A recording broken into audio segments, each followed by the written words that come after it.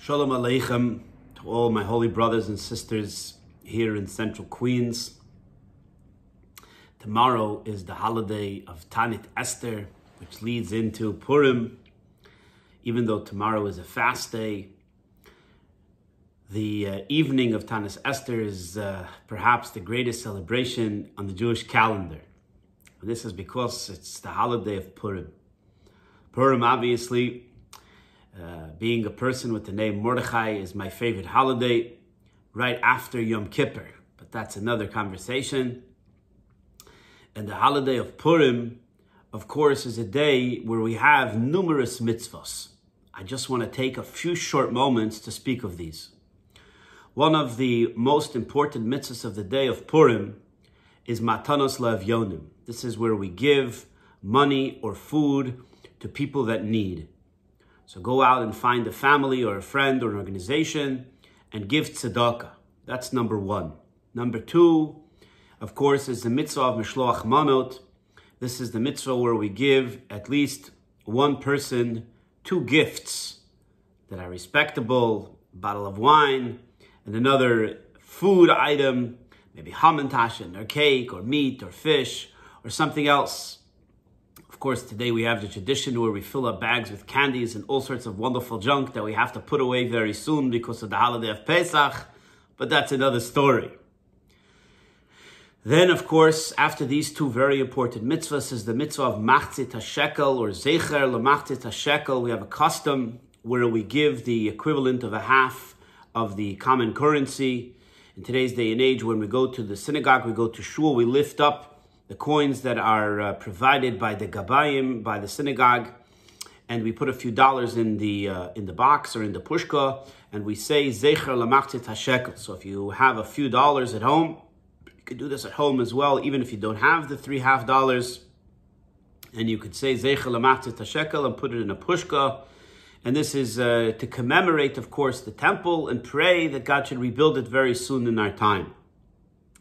And then, of course, when you think about all 3 of these mitzvahs, helping the poor, sharing with your friends and neighbors, and the idea of uniting together as one by giving this nomination of money towards the temple, at least in commemoration, and praying for the temple, these are all ideas that unite the Jewish people, both as individual human beings and as a nation, which of course survived the terrible decree of Haman and Achashverosh. And finally, the topic that I'd like to talk a little bit about is the idea of intoxication on Purim. It's a concept that's not spoken of a lot, and it's really not explained in a way that is palatable by most people. Most people look at intoxication as something which is very dangerous. We call it the alcohol poisoning. But I'd like to explain something which is very, very important, in that the concept of intoxication on Purim is very unique and very different. And I'll explain. You know, the term for intoxication on Purim is ad delo yada, until you do not know. Bein Baruch Mordechai v'Orer Haman, that Mordechai is the one that should be blessed, and Orer Haman, that Haman should be cursed. And when you reach that point, that juncture where you don't know the difference, you're totally oblivious, that's when you know you drank enough. That's the concept, and that's about as far as most people know. Easy is, easy does. Take out a bottle of wine, drink it up, and you'll get to that point. But in truth, we're all well aware, and especially now in many school systems, they're bringing a concept which is as old as the world, and definitely as old as Hasidic philosophy, and this is called mindfulness. Mindfulness means you should be poised. Mindfulness, you should be calm and collected, informed, intelligent, intellectual, to make the right decisions. In the world of psychology and in the world of greater English, we have a term called executive function. Executive function means exactly that. You are the executive, you need to control this company, you are the person, the body is the company, and you need to control it. And many people like to be in control. They don't want to feel out of control. They don't like to take drugs. They don't like to take alcohol. They don't like to do things that are going to make them be out of control. They don't even want to have too much sugar or have an adrenaline rush because that'll take them out of their sense of executive function. And that is mindfulness. And it makes a lot of sense. A human being should be managing themselves. Makes absolute sense. Ultimately, we also say it's managing the ego, managing the senses, managing our character traits. That's executive function. After executive function, there is something called meta-mindfulness. Meta-mindfulness is a little bit deeper than executive function. It's not you're the supervisor, you're the active person on the front line, actually managing the character traits, the senses, the decisions. So it's ego management hands-on.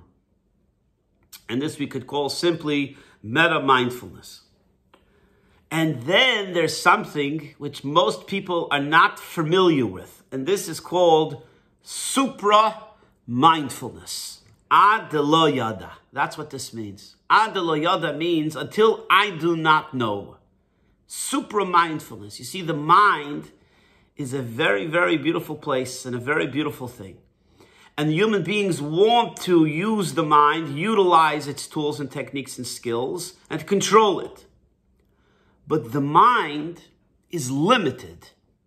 The mind is a creation, and it has its parameters. So the mind could grasp up to this, and then after that, it just won't understand it, it won't grasp it, it cannot fathom it. That's called supra-mindfulness. Executive function will be at a standstill.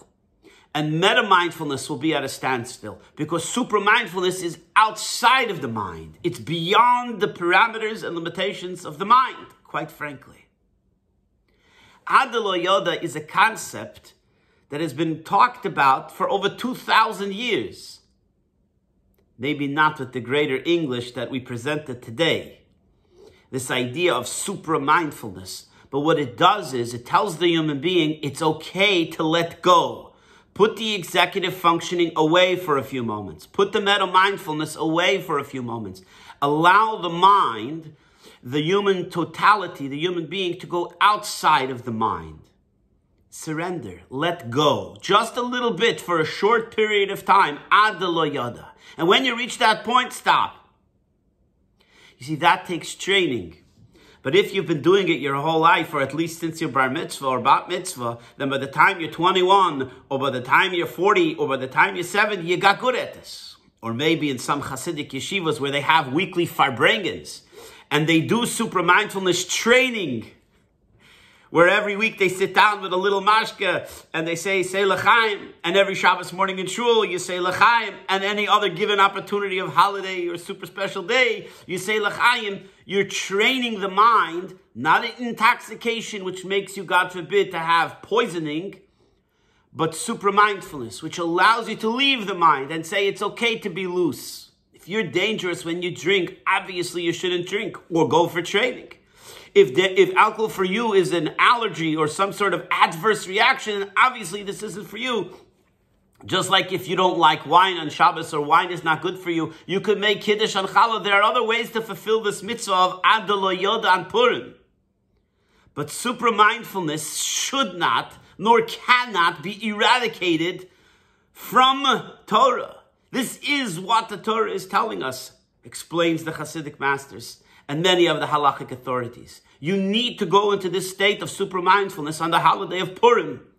Because understanding God, understanding Jewish survivalism, will only be grasped fully in the state of supra-mindfulness. If you think that your mind is going to explain how God exists, how the human people, the Jewish nation, continue to exist, considering all of the oppression, all of the pogroms, all of the inquisitions and holocausts, you think your mind, our simple brain, that little mush in our skulls is going to fully fathom God and all of his intricate details in the world, we're making a terrible mistake.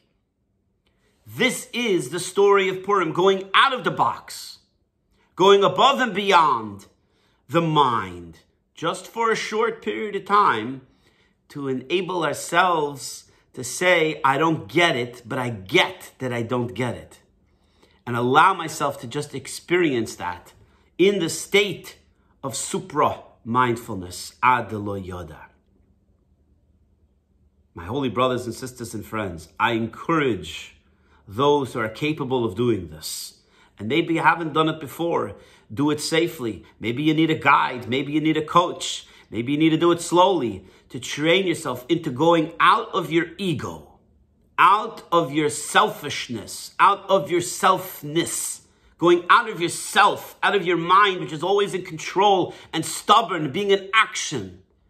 Go out of that state of mind. Go into the state of mind where, say, maybe I need to surrender, maybe I need to submit, maybe I need to go and self-abnegate for just a few moments. And when you return, you'll say, wow, maybe I entered into a state of super mindfulness that entertained feelings and thoughts and ideas that I needed to entertain in my life. This is the story of Purim. The word Purim means lots. Lots means a girl. That means it's not about intellect. It's not about what you think you know or actually know. It's not about mindfulness. It's about totally relying on something beyond you. Haman threw lots to decide what day to destroy the Jewish people. And when did it fall out? On Moses' birthday and day of passing, which was a day of fortune for the Jewish people. The holiday is called the day of lots. What does that mean? That means it's not a day of intellect. It's a day of supra rationale. It's a day of supra mindfulness. If we want to experience in our most elated state, that's the way we do it, says the Talmud, says the halachic authorities, explains the Hasidic masters. We do it by intoxicating ourselves just to the point where we could allow ourselves to let go of the executive function, where we could let go of the meta-mindfulness and go into the state of supra-mindfulness. We let go of the broker of the mind. We let go of the broker of the brain who always tries to make connections for us. And we say, okay, now it's time to take a rest.